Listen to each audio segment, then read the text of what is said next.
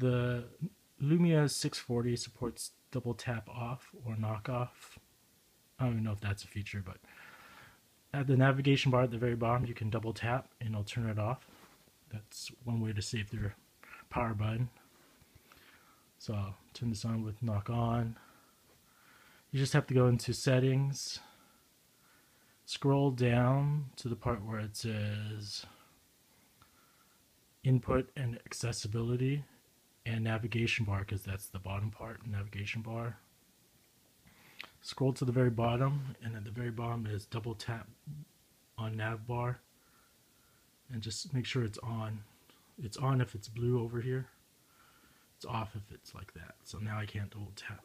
If I turn it on, now I can double tap. That's it.